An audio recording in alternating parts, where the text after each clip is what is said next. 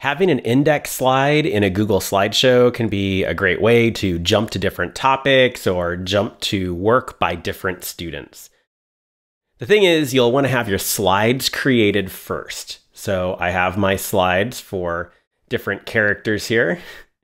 And on slide 1, which I'm using as my index slide, I have created a table and I have listed each of the names.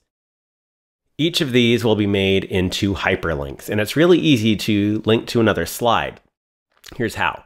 So I select, let's say, my name here, and then I do insert and choose link, or I can do the keyboard shortcut Command or Control K. And instead of pasting a link in here, I will choose slides in this presentation. And I can tell from my slide sorter on the right, it's slide 2. Slide 2 is labeled Tony Vincent in this list because I have given that slide the title of Tony Vincent. When I click apply, now it is hyperlinked. When I click this, I can go straight to that page. So let's see that process again. Highlight. I'm going to do Control or Command K for the keyboard shortcut. Slides in this presentation, and now Luke's slide is slide 3. Click apply, and now that's hyperlinked. One more time, Leia's slide, Command or Control K, she's slide 4. So again, the key here is to have your slides created before you link them.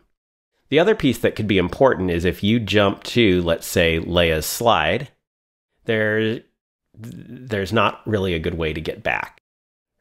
You do something like add an arrow, and you could just say back, or you could say index, however you want to label this button.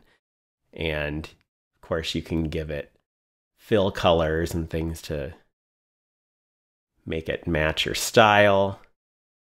But this object here, I can do Command or Control K with it selected, and I want it to go to the very first slide, which is my index slide. Click apply, and now there's this back button. What I can do is just click to select the button there, and I'm going to Command or Control C to copy, and I can just paste that same back button on each of my slides. And it's hyperlinked. It'll go to the first slide each time that it's clicked. There are lots of great uses for index slides, and now you know how to make them.